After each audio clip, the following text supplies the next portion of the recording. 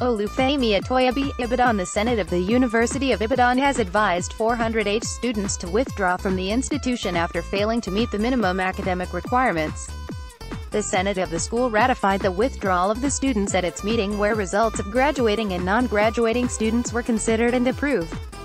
Most of the affected students were admitted to the school when the post-UTME test was not conducted because of opposition to the exercise in the 2016-2017 session. The Deputy Vice-Chancellor, Academic Professor Adiyinka Adrintos told journalists in Ibadan that the school would not lower its academic standards despite the financial difficulty it currently faces. He said, "The University of Ibadan will continue to uphold its standards despite dwindling funding to the university, by adhering to global standards. I call on parents to monitor their children to ensure that those who have been asked to withdraw from the university do not lie and continue to extort money in the name of being a student at the university."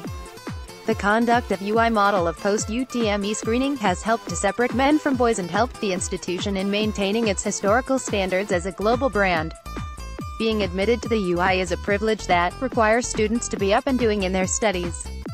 There are minimum academic requirements a student must meet at the end of the session, and those who fall short of that would have to leave the university.